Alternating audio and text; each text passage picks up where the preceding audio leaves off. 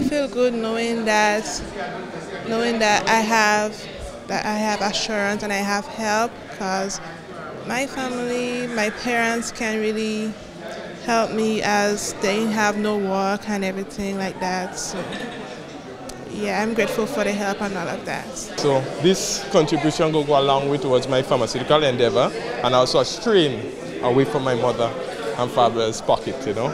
So I very appreciate it. Well, I appreciate it a lot because I'm living quite in Grenville and it's hard to come to town every day, you know, because bus is $6 and then I have to travel from the terminal to TAMCC. I have to do that, repeat that every single day, so I appreciate the package very much. I thought I wouldn't have make it to come to Nulo, but Monday gone, Mommy said, okay, you're still going to Nulo. I said, okay, Mommy, well, I'm going to do my best and I'm going to make you proud. So when you come on graduation day, that you could see that I'll come out, it's a big honor.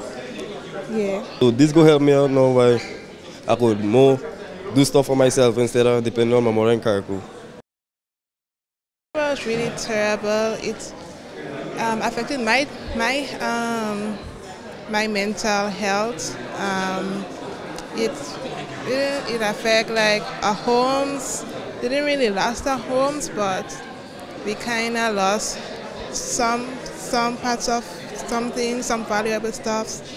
So yeah, it was just tragic.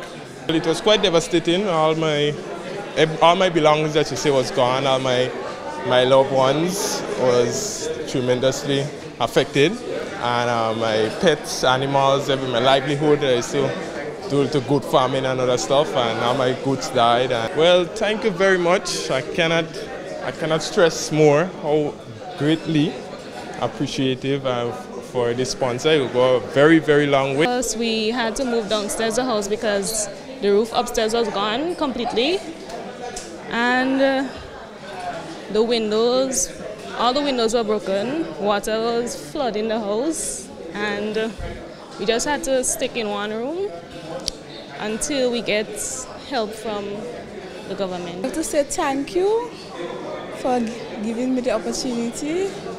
Yeah.